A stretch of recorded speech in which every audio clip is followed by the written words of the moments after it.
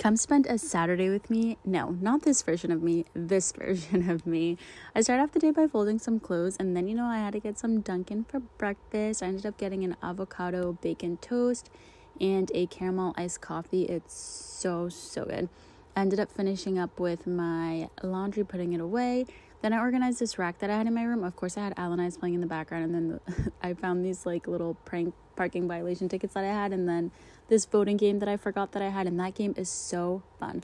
Then it was time for lunch. My mom made ribs, chicken, white rice, and beans, and my nephews came over, so we had to give them a plate.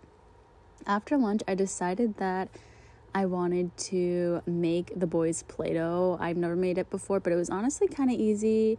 But it did come out a little sticky. It was a little sticky, but for my first time, it was okay. Then I found these mini figurines that my boyfriend and I made when we went on vacation. The first one we made at Disney Springs at the Lego store.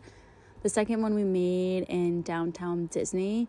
And the hair was questionable, but that's all they had. Anyway, subscribe and thank you for watching.